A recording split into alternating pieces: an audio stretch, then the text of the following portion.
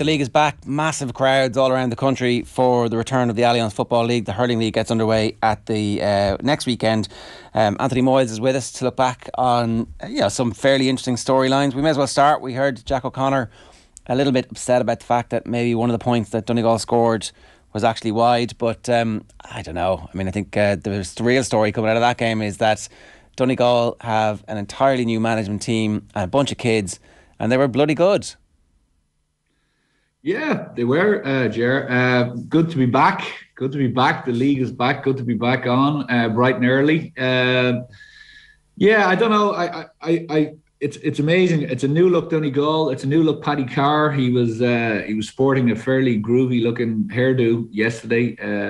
Paddy's getting bit by the wild Atlantic way, it seems.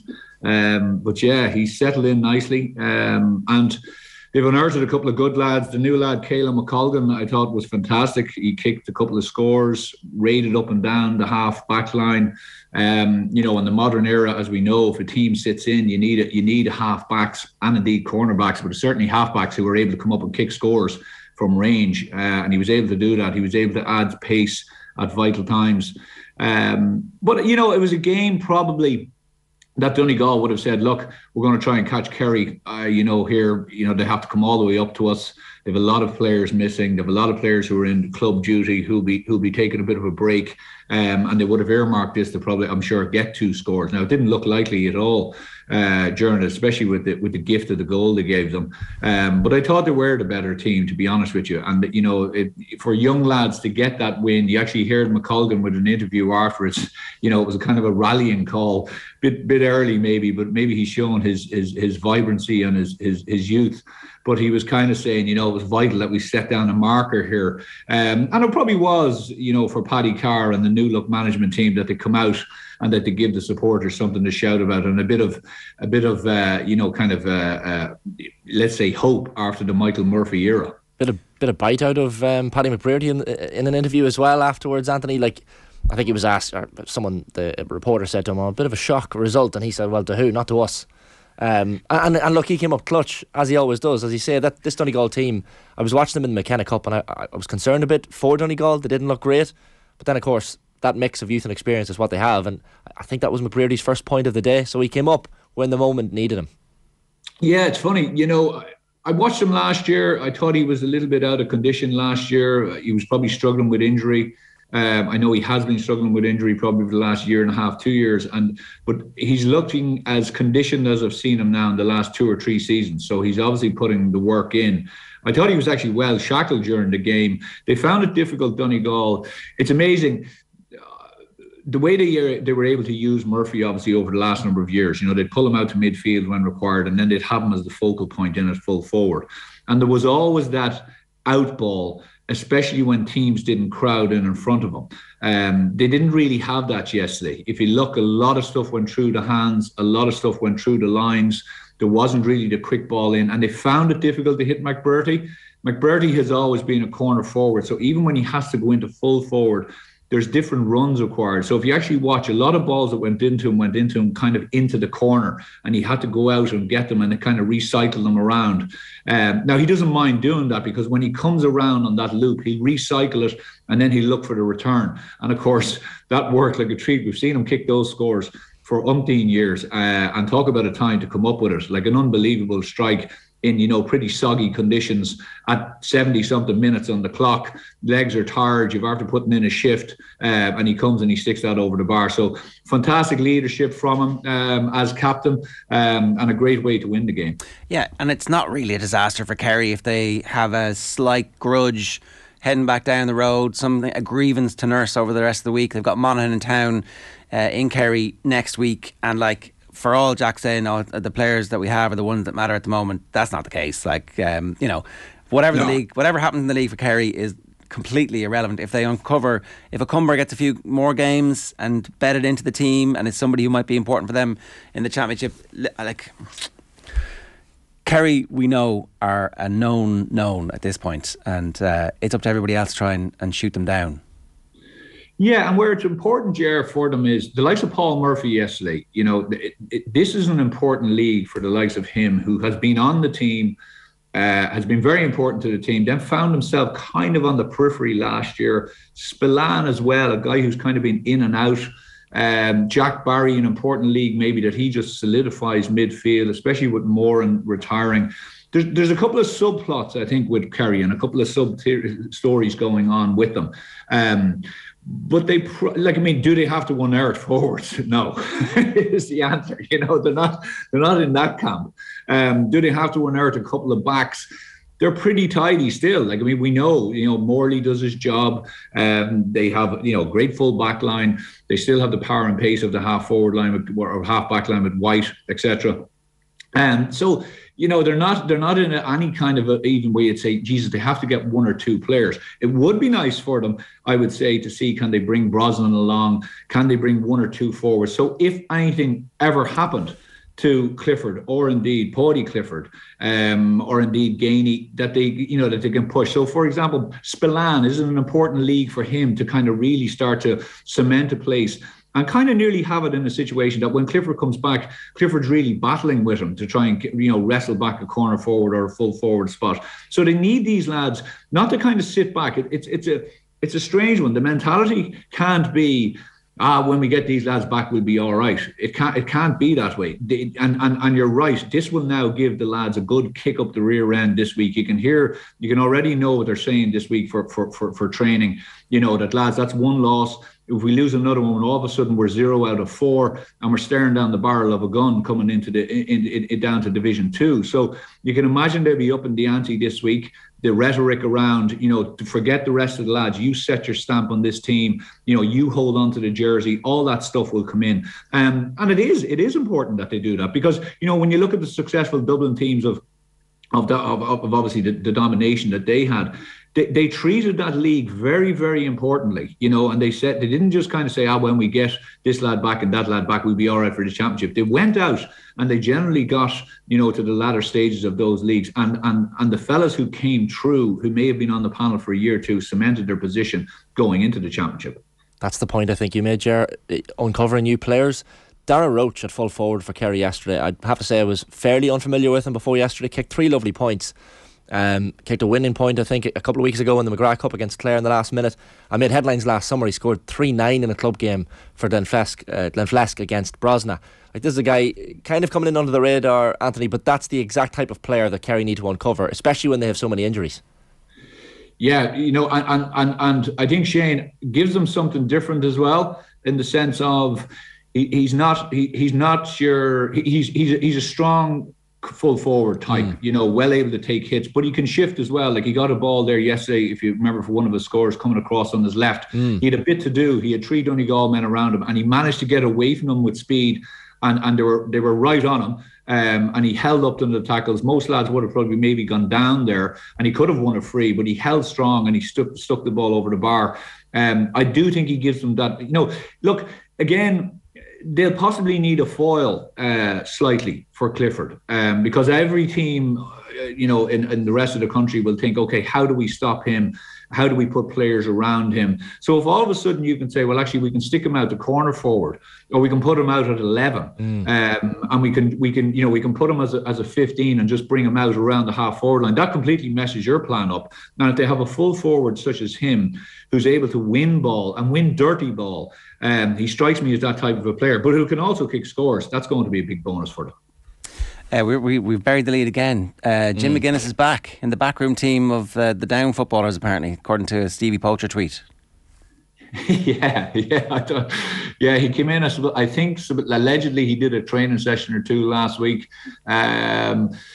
Now they're saying that he's not part of it, but he obviously is part of it. I don't necessarily agree with, these guys coming in and just doing 1 training session or 2 training sessions a month or something like this. I just think it actually can unsettle things more than anything. Maybe not this time of the year, but certainly as it gets closer to the kind of championship end of things.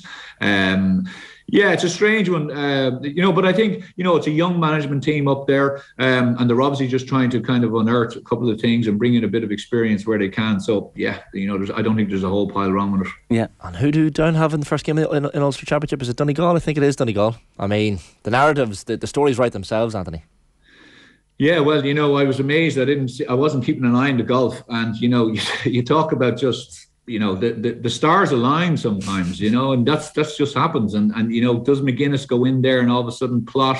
Yeah, you can see it happening, and it certainly add a nice bit of spice to that championship game. I had heard that McGuinness could have been part of the backroom team if Rory Kavanagh had ended up getting the gig, and obviously Rory was very close to getting it, and then that didn't happen, and all of a sudden Cara ends up getting it after a protracted process. So look, it's as you say, sometimes the stars align.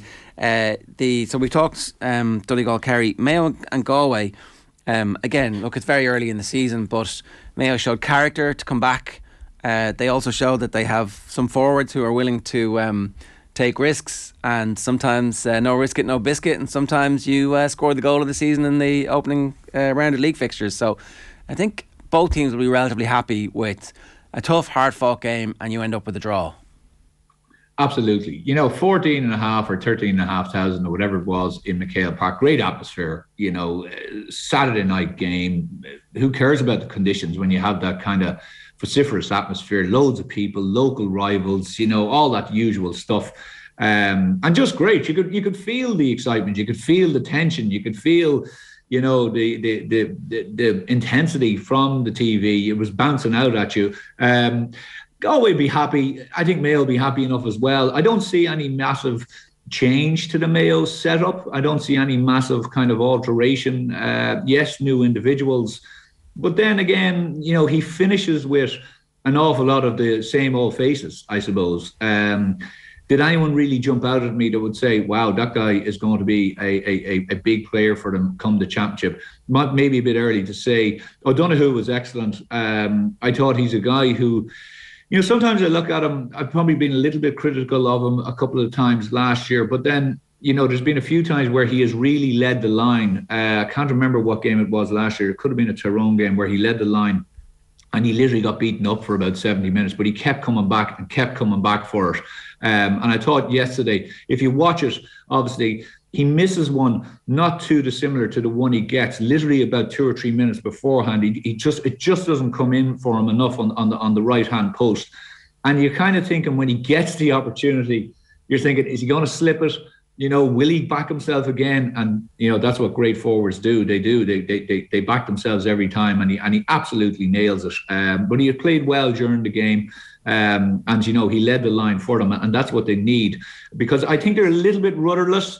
In that kind of, O'Connor is obviously gone. They have Carr now. They're trying him obviously in full forward, strong, physical, fast. Obviously he can kick a score. But they're probably just trying to find their way of, are we a big man full forward line team?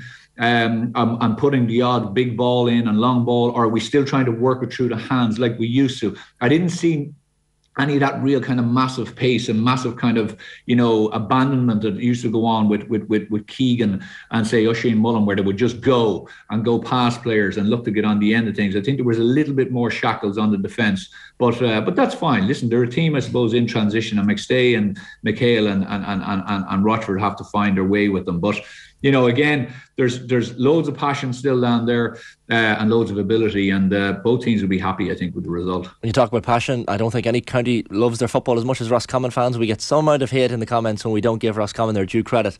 Davy Burke was in the studio with us a few months ago. I was very impressed by him. Like he oozes enthusiasm. That's one thing I'll say about Davy Burke. And they had that 5-point lead at half-time yesterday against Tyrone. Tyrone whipped it around and ended up leading it by 3 points at some stage in the second half. They've been a yo-yo team, Anthony, in the Division 1 and back down to 2 and back up. So a bit of stability, I guess, is what they need under Davy Burke, and they were impressive yesterday. Yeah, he'll bring that. I think he will bring what you just said there, enthusiasm. I think he will bring a purpose to them. He'll bring order. He'll bring an awful lot of. I think, and he's also quite an innovative manager. So he'll change things around a bit without having to rip up the script. We all know that Roscommon have good forwards. Okay, so they have guys who can take points.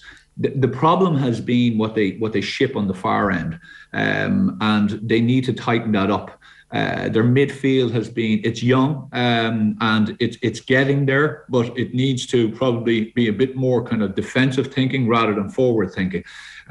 It's interesting. You see, again, going back to the situation I was just mentioning about the half-backs kicking points, Daly coming up and kicking three, I think 2 or 3, absolute great scores from half-back.